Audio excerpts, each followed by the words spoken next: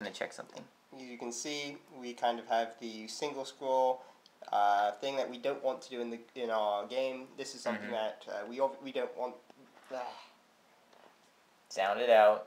So you have, in this case, we have the single finger touch, multi-finger move. Of course, you can't move the screen while you're moving your two fingers.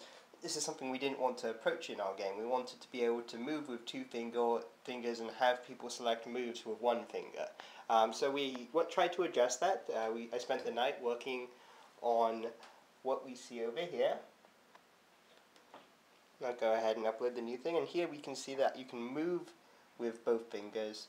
You can place an object, which we don't have implemented yet, with one finger. That doesn't move the board.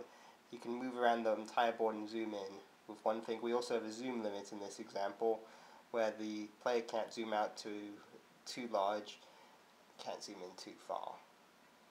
So that's what I was working on there. There you go.